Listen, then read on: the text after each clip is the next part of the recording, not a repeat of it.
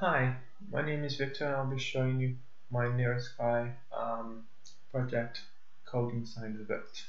So this is the actual device itself. In here you have an electrode, the single electrode that goes into your forehead, and in here you have the reference point that goes into your earlobe.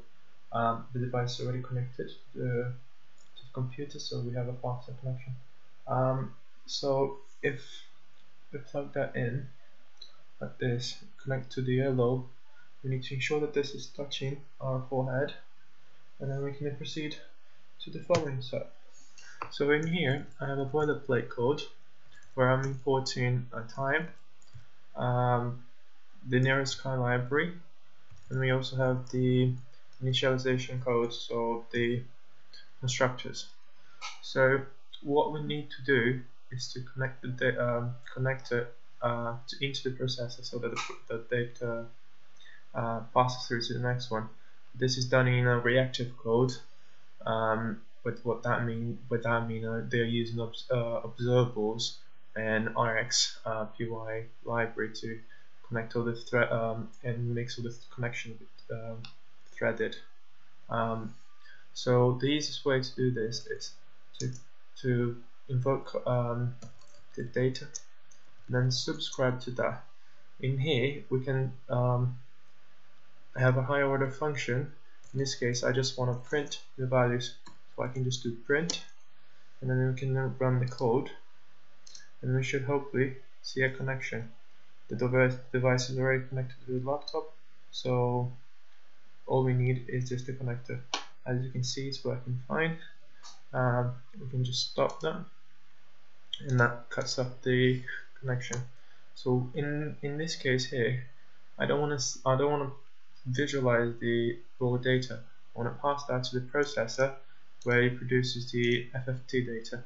So the processor function called processor.add data, and then here I can pass in the data that was just printed. Since the functions itself are higher order, if I put that into the print place, that automatically passes the data over to the processor, and then I can just subscribe to the processor data point, and then do the same thing as I did previously and print. So if we run that again, we should now see arrays of data as the fast Fourier transform of that is being calculated.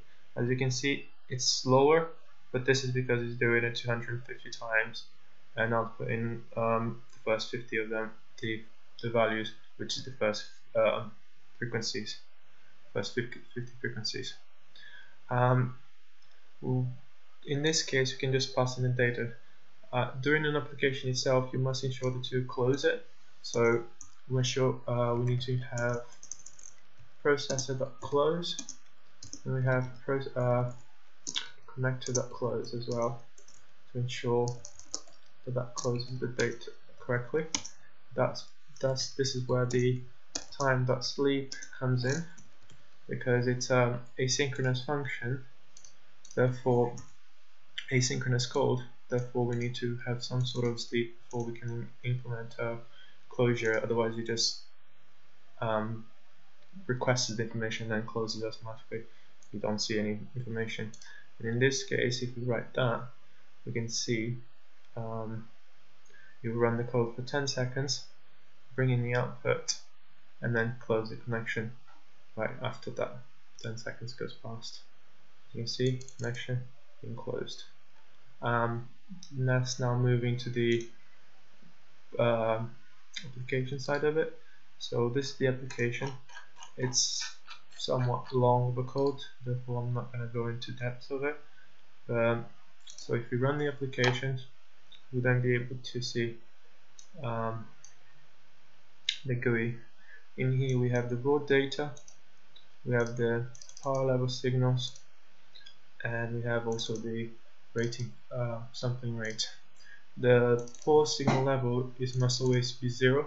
So if I remove this from my forehead, you should see that the power level changes. If I unplug this from my earlobe, that goes to 200. 200 just means there is no connection. As you can see, no frequency was calculated, nothing. So if I plug that back in, we can start to see again the data being calculated properly. And this shows the raw data, and this shows the frequency data calculated from the FFT. As you can see, it cuts off somewhere around 1 Hz, and it also cuts off at 50 Hz.